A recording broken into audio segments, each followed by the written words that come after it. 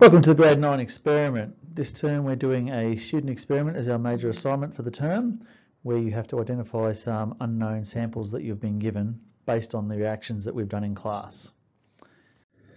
So, the purpose of this video is to understand the major assessment tasks you've got to do this term.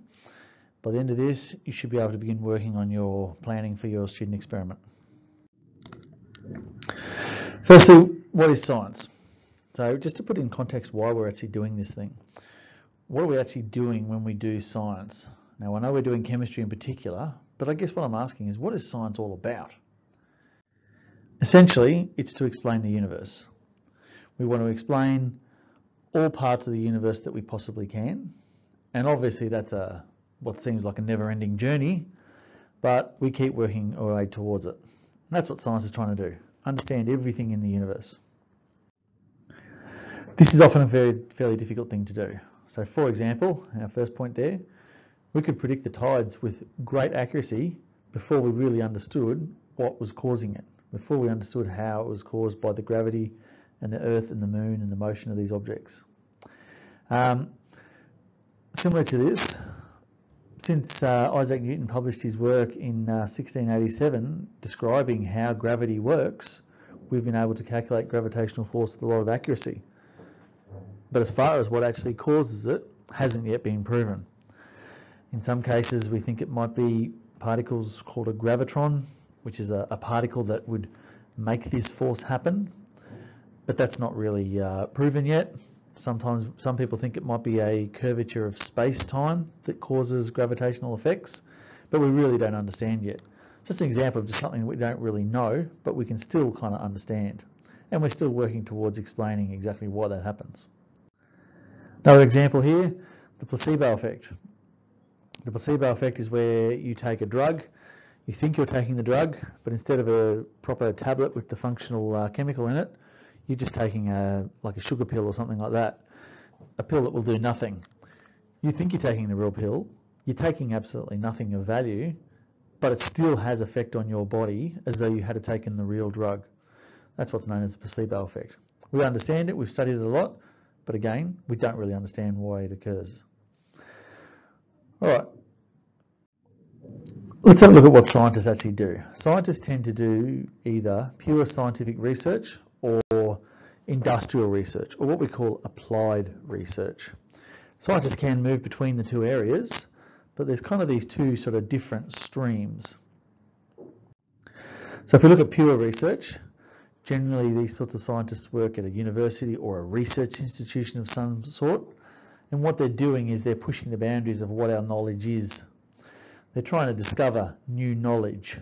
All right. So for example, when we looked at an acid plus a base is a neutralization reaction and it forms a salt plus water, that was a standard reaction. That's kind of like the pure scientific side of things.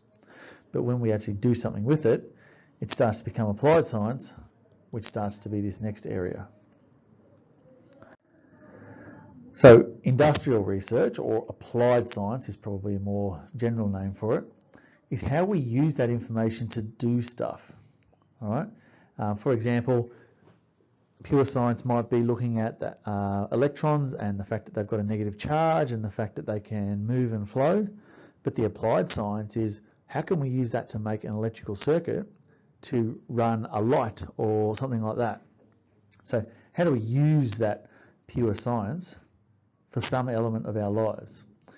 Sometimes when it's more industrial research, it starts to look like contract research. For example, a scientist might be contracted, or an organisation like CSIRO does this quite a lot, where they're contracted to other companies to do research into a particular area to help a particular company with some problem they've got.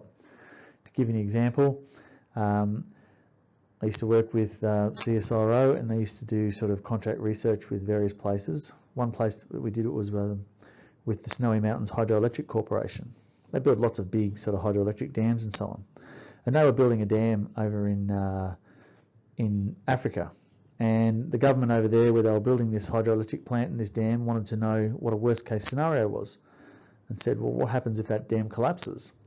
So what they did was they came to CSIRO, and the CSIRO scientists and mathematicians modelled the fluid dynamics of how those particles would, those water molecules would flow if the dam collapsed, and how that would interact with the surrounding environment, the hills and so on.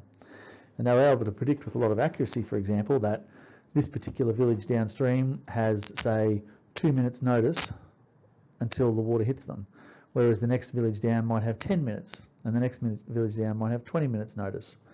So they were doing that sort of research so they knew what was going on.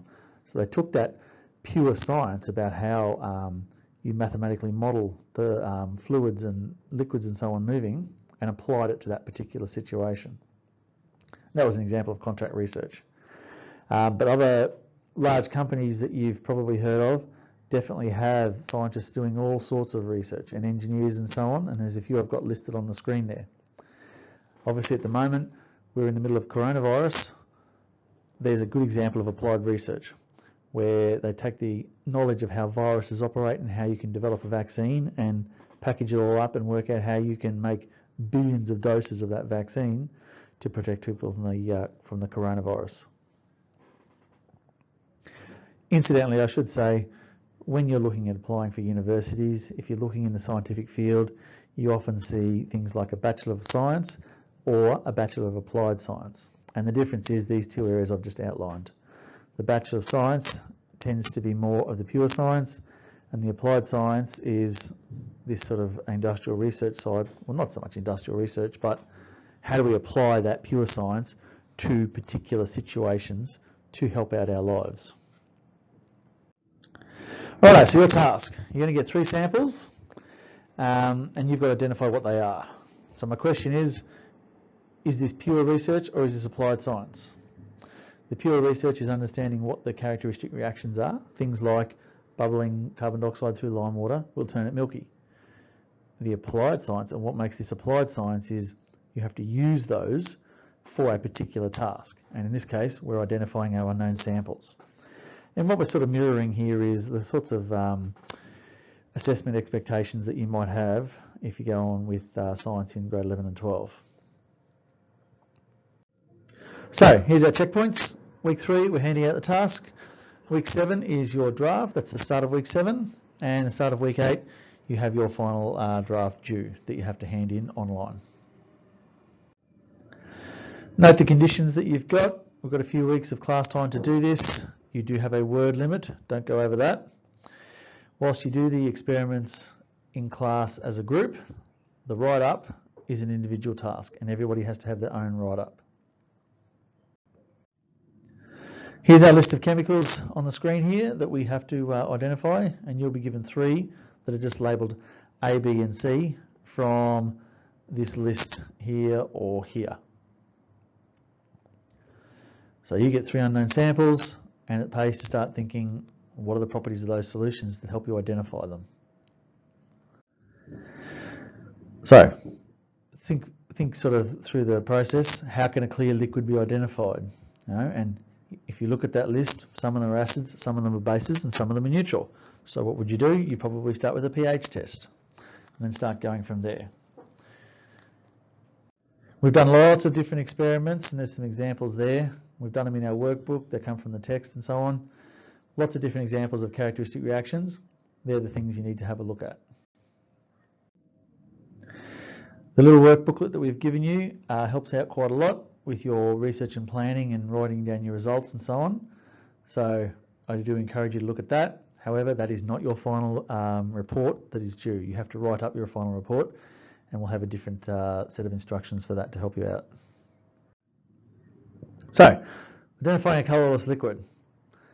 As I said, the acid-base pH test is probably the first one to divide our groups into 3 categories. So there's probably the easy place to start.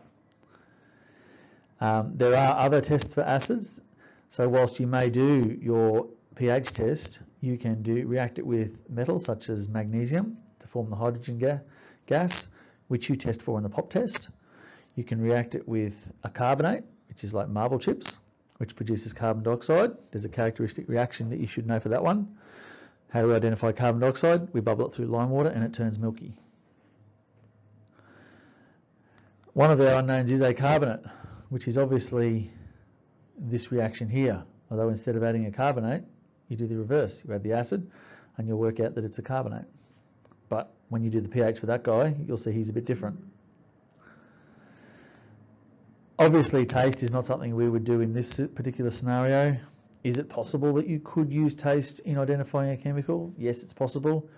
Will you do that at school? Absolutely not. So as you can see, there's a heap of tests we've done, and it pays to start to think about what are the properties of these particular unknown samples to work out which way you're going to go. And think about the most efficient order. And just a hint to get you started, pH is definitely the easiest one to start with. You've got this list of other materials here. So if you want to do things like flame tests and things like that, add your magnesium to test for your acids and so on. All right, barium chloride will form a precipitate with some particular substances. That's up to you. Page 2 of your workbook has a little safety thing. You must fill this thing in. You must fill this thing in and show it to your teacher. All right. This particular table, when you fill it in, you can use literally copy and paste into your final report. But have a think about what you're going to do. I mean, for example, I've just mentioned hydrogen gas. So for example, so you can make hydrogen gas, that's going to have some issues. Why? Because it's flammable. All right, so what's your precaution? All right, you only make it in small quantities. All right. Now that sort of there is a fairly basic answer and wouldn't get you many marks. There's also another hazard in that we're using glass test tubes. What's the issue there? It could explode. So you don't want to use a stopper. All right, you don't want to point it up at people. So point away from people. All right. The more you add here, the closer and closer you get yourself to an A-level answer, okay? So just writing 1 point for each thing, that's sort of barely scraping a C. But if you start to put some more detail like I have on the screen here, you're getting closer and closer to an A-level answer. All right, you should have a clear plan before you will do any of the experimentation, all right? So make sure you have a good idea of like a flow chart. Think of if your first test is, for example, pH, what's it going to do? It's going to give you acids, it's going to give you bases, and it's going to give you neutral substances. What are you going to do from there? One of our acids, for example, is vinegar. It has a characteristic smell, so you might smell it. How would you identify the other two acids? And so on. And you're going to have various answers under all of these ones here, okay? A flowchart like that is probably a good place to write out in your little workbook to help you get started. You must do this sort of planning before you get any further. That's a little bit more about the actual write-up and what each section's got to be in terms of word limits and so on, and I'll give you more information about that one later. So, you should have understood what our major practical task is, and you should be able to get your planning done and start working. Did we achieve our aims?